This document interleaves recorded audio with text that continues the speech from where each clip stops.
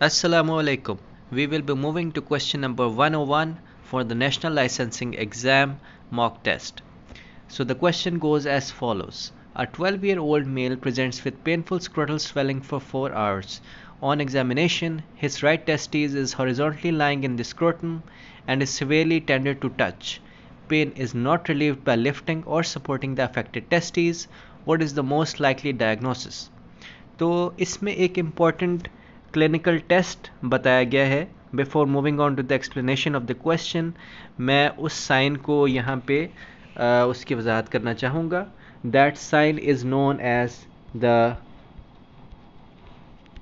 प्रेहन sign. ठीक है, ये एक क्लिनिकल साइन होता है which helps to differentiate pain of एपिडेडमाइटिस from other types of pen. Testicular pen जो होता है, तो ये एपिडेडमाइटिस को बेसिकली डिफ्रेंशिएट करने के लिए एक क्लिनिकल साइन या टेस्ट होता है. तो इसमें क्या होता है कि जब affected testes which is painful, अगर उसको लिफ्ट अप करते हैं, ठीक है, अगर उसको लिफ्ट अप करते हैं अपनी बेस लाइन पोजिशन से अफेक्टेड पेनफुल टेस्टीज को, तो अगर तो एपिडेडमाइटिस होगा पेशेंट को, ठीक है, एपिडेडमाइटिस या एपिडेडमोरकाइटिस की सिचुएशन होगी और उसमें अफेक्टेड पेनफुल टेस्टीज को लिफ्ट अप किया जाएगा, तो पेन में कमी आएगी. ठीक है, pen will be relieved and that will be known as a positive प्रेहन sign. लेकिन अगर अफेक्टेड पेनफुल टेस्टीज को बेसलाइन पोजीशन में भी पेन हो रही है और लिफ्ट करने से भी पेन हो रही है, ठीक है, अगर लिफ्ट करने से भी पेन रिलीव नहीं हुई, so that is a surgical emergency that indicates painful testes likely due to a torsion of the testes, and that is indicative of a negative Prehen's sign or negative Prehen's test. तो इसमें option number C, torsion of the testes, is the correct answer, and torsion of the testes is surgical emergency for which emergency operation theatre needs to be booked, and if the affected testes is viable, then detorsion of the testes is carried out. लेकिन अगर affected testes viable नहीं है, उसकी blood supply torsion की वजह से ख़त्म हो गई है, तो उसके वजह से हमें orchidectomy तक भी जाना पड़ सकता है. ठीक है, so the last resort to save the entire testicular region is the orchidectomy of the affected testes. So moving on to question number 102, that is, a 42-year-old male came in an emergency department with epigastric pain, hematemesis and melena for 1 day. Which one of the following is the most suitable investigation? तो यहाँ पे barium swallow, beta duodenal biopsy, Charlie, H. pylori antibody titer and upper GI endoscopy. तो इसमें हमने एक बात note करनी है कि जब भी पेशेंट हमारे पास एपिगैस्ट्रिक पेन, हेमाटेमेसिस और मेलिना के साथ आ रहा है, ठीक है, so these are all indicative of upper GI bleed.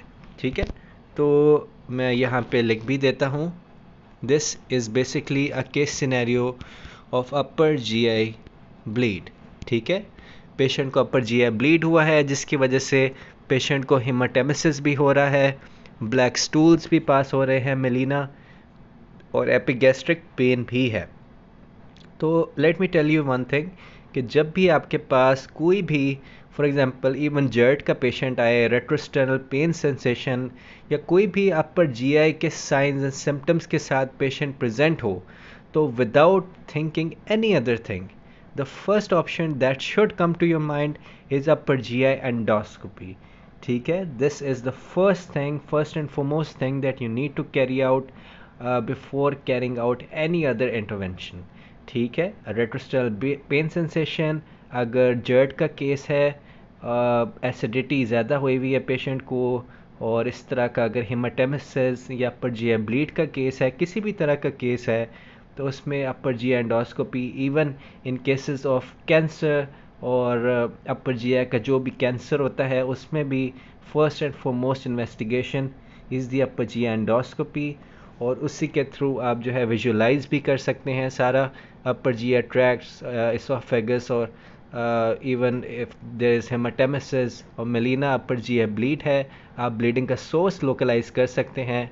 और if there is cancerous condition उसकी बायोप्सी ले सकते हैं।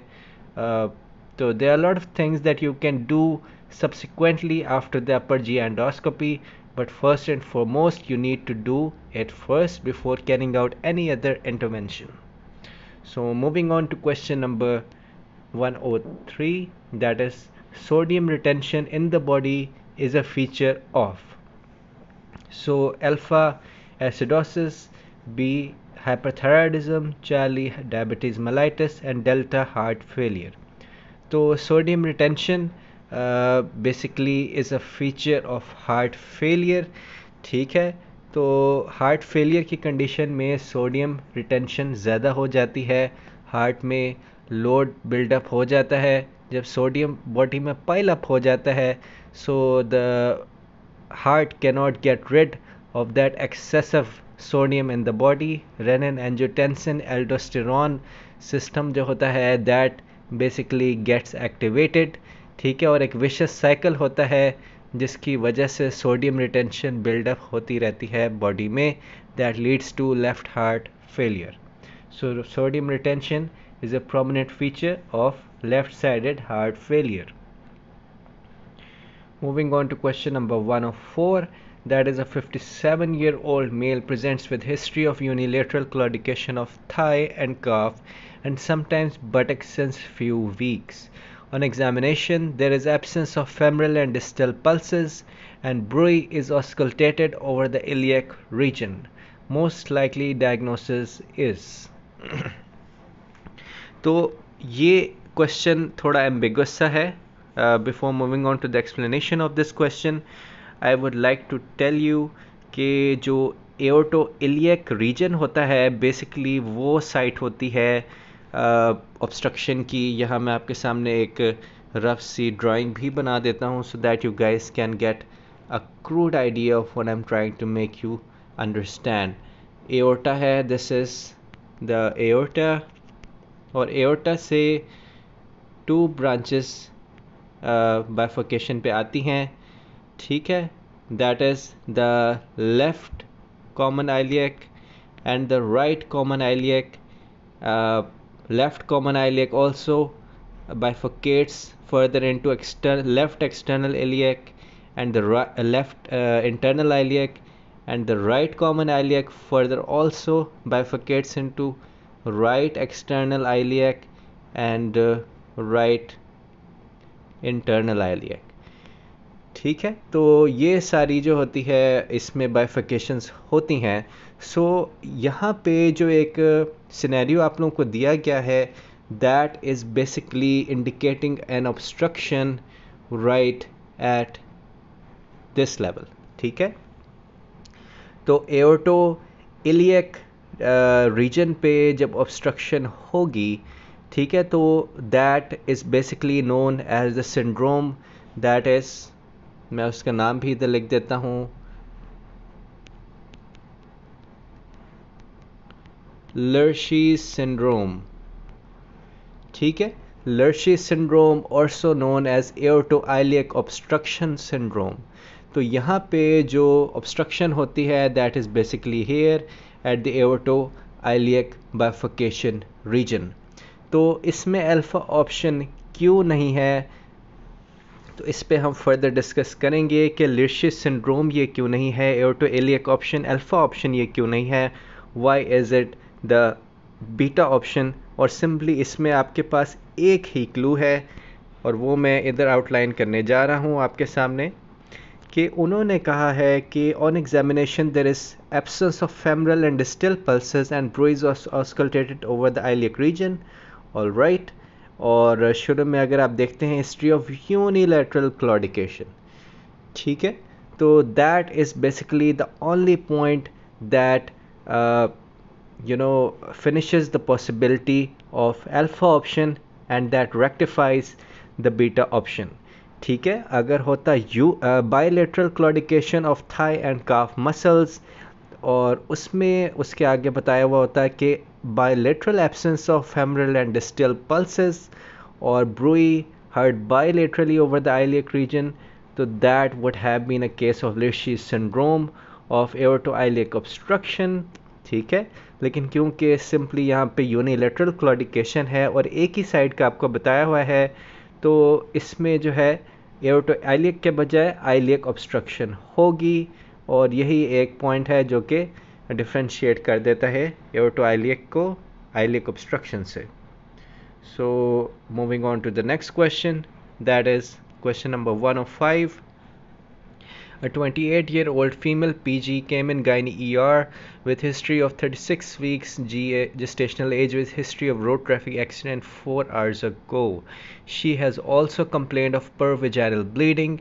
Your suspicious is of alpha option, of course, it is the placental abruption. Placenta previa नहीं होता, क्योंकि placenta previa is basically painful painful disruption in pregnancy before time, जबकि जो placental abruption होती है ये पेनलेस होती है, और आपको किसी भी तरह का जब रोड ट्रैफिक एक्सीडेंट का क्लू दिया जाए और जेस्टेशनल एज आपको दी जाए और उसमें बताया दिया जाए कि परवैजाइनल ब्लीड हुई है रोड ट्रैफिक एक्सीडेंट के बाद, so that is a sure diagnosis of placental abruption. What is placental abruption, ये हमने पिछले एमसीक्यूज़ में भी बड़ी डिटेल से डिस्कस किया है कि placental abruption is disruption of placenta, disruption of pregnancy before the normal 39 weeks gestational age. अगर टाइम से पहले प्रेगनेंसी में डिस्ट्रप्शन आ जाए और परवैजाइनल ब्लीड हो और पेनलेस हो, या कोई रोड ट्रैफिक एक्सीडेंट का आपको सिनेरियो में हिंट दिया गया हो, so that is indicative of placental abruption. Of course it's a vaginal trauma. Charlie option भी हो सकती है, लेकिन एक डायग्नोसिस के तौर पे वजाइनल ट्रॉमा को आप टिक नहीं कर सकते. वेजा previa is also not true for this one. ठीक है, इसमें लिगामेंटस इंसर्शन होती है अम्बिलिकल कॉर्ड की, that is also not true. तो इसमें सिंपली एक रोड ट्रैफिक एक्सीडेंट का सिनेरियो है जिसकी वजह से प्रेगनेंसी की डिस्ट्रप्शन हो गई है और परवैजाइनल ब्लीड है, that is painless. So that is the answer, alpha option, placental abruption. Moving on to question 106. A 55-year-old female presented in the surgical OPD with complaint of dull aching pain in her right thigh.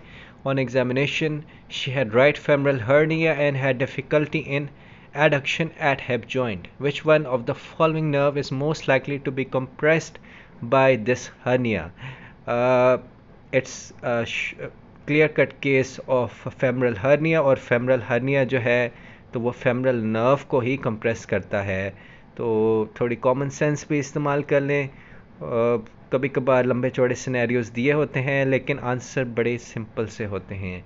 यहाँ पे जो है femoral nerve का ही जो है वो action होता है, adduction at the hip joint, और फेमरल हर्निया है तो that will compress the femoral nerve.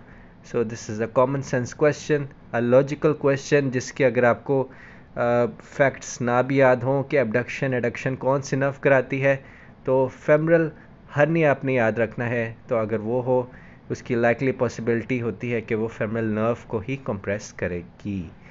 Moving on to question number 107. A 45-year-old alcoholic male presents to the emergency department with complaints of severe abdominal pain radiating to the back for the last 12 hours. On examination, the abdomen is soft, distended and tender in the epigastric region. So what is the most likely diagnosis? तो ये एक surgical related question है. इसमें alcoholic first of all clue दिया है आपको alcoholic का, और अल्कोहलिज्म के साथ जो है severe abdominal pain in the epigastric region. ठीक है, और एपिगैस्ट्रिक रीजन का सिर्फ पेन नहीं है, जो पेन है that is also radiating towards the back. ठीक है, over here you can see radiation to the back.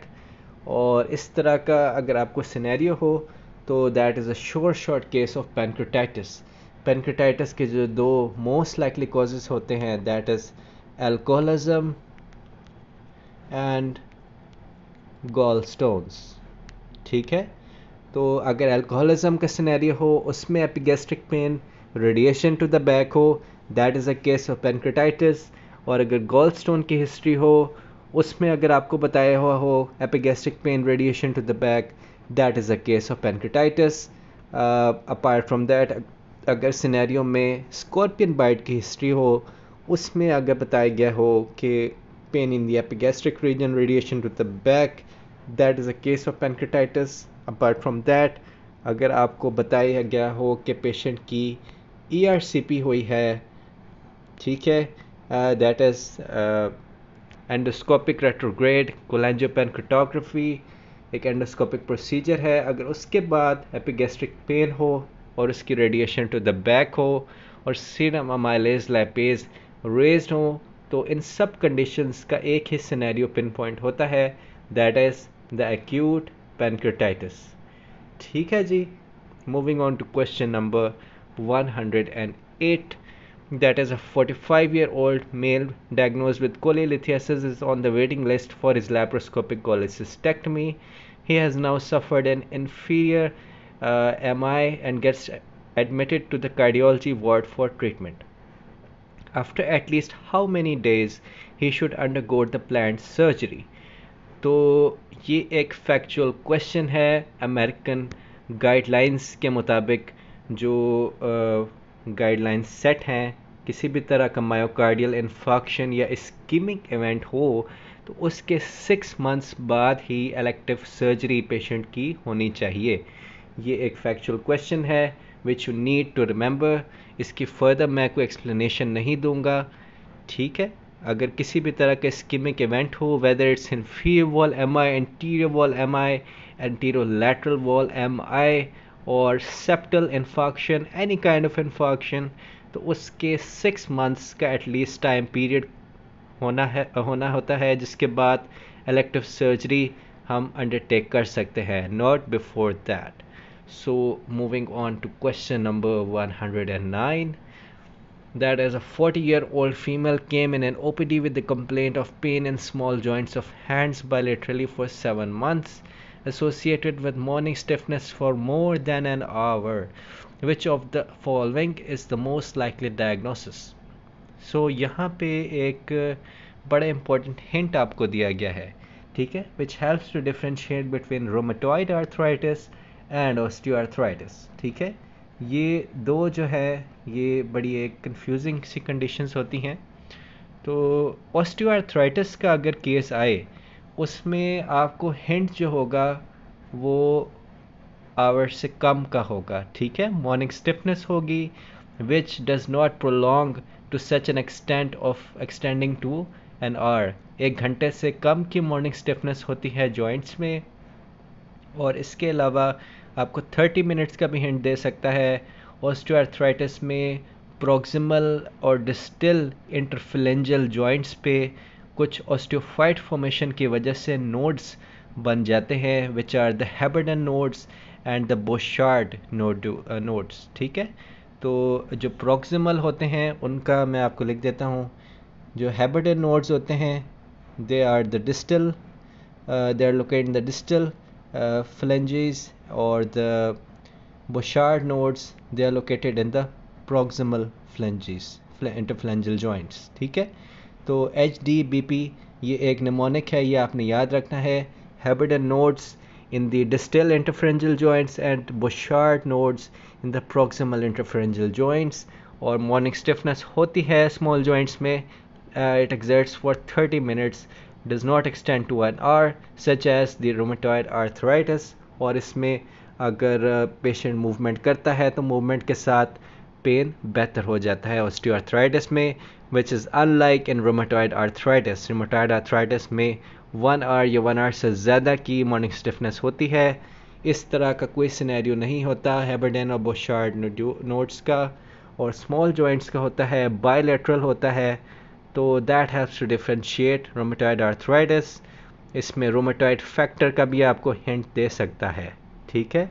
So both of these are basically auto immune conditions, तो you need to have a good understanding in order to differentiate them. कुछ hints थे जो मैंने आपको provide कर दिए जल्दी से सिनेरियो गेस करने के लिए।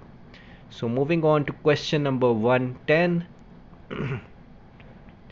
That is, a 27-year-old male complains of painful hematuria for 2 days. He had right lumbar pain a few days back, which was relieved after taking injectable analgesics. What is the most likely diagnosis? So alpha option is the bladder injury, beta option urinary tract tumor, Charlie urethritis, and urolithiasis. Trust me, this scenario is the most common type of patient जो कि emergency departments में हमें face करना पड़ता है. A patient comes to you, he complains of pain in the right or the left lumbar region, और ये जो पेन होती है lumbar region से शुरू होती है, lumbar region से loin to groin पेन की रेडिएशन होती है. ठीक है, मैं आपको एक डायग्राम भी यहाँ पे ड्रॉ कर देता हूँ. अगर ये एक रफ सी डायग्राम है, ये हो गया जी इंग्वाइनल रीजन. तो यहाँ से अगर पेन स्टार्ट होती है लॉइन से, तो that radiates towards the groin. ठीक है, तो ये लॉइन टू ग्रोइन रेडिएशन जो होती है, that is basically a characteristic of UTI. और पेशेंट से आप अगर पूछें हेमाचूरिया या बर्निंग मिक्चुरेशन की तो कंप्लेन नहीं है उसे, और उसके साथ अगर वो कह दे कि हाँ मुझे कंप्लेन होती है बर्निंग मिक्चुरेशन या पेनफुल हेमाचूरिया की, so that is a short diagnosis for urolithiasis, which has caused infection of the pelvic calyceal system. ठीक है, एक स्टोन छोटे से कोई फंस गए हैं अगर यूरिनरी ट्रैक्ट में, तो उनकी वजह से इन्फेक्शन जो होता है वो असेंड करके that can involve the pelvic कैलिसियल system, और उसकी वजह से पेशेंट को फीवर भी हो सकता है, बर्निंग मिक्चुरेशन भी हो सकती है, पेनफुल हेमाचूरिया भी हो सकता है. ठीक है, तो इसके लिए आप पेशेंट को टैबलेट सिप्रोक्सिन दे सकते हैं प्रेफरेबली. ठीक है, टैबलेट सिप्रोक्सिन दे सकते हैं, और basically our purpose is to अल्कलाइनाइज the urine. ठीक है, जितना आप ज़्यादा यूरिन को अल्कलाइन बनाएंगे उतनी ज़्यादा स्टोन एक्सक्रीशन ज़्यादा होगी. तो उसके लिए कुछ मार्केट में साशे अवेलेबल होते हैं, सच एज द सिट्रल का साशे. ठीक है, और द सिट्रोसोडा साशे. ये आप एडवाइस कर सकते हैं दो चीज़ें, टैबलेट सिप्रोक्सिन, सिट्रल का sachet, and apart from that कोई भी पेन किलर अच्छा सा आप प्रिस्क्राइब कर दें जो कि पेशेंट को एनाल्जेसिक इफेक्ट भी प्रोवाइड करे. So that is basically the treatment for urolithiasis. So that concludes our session for today.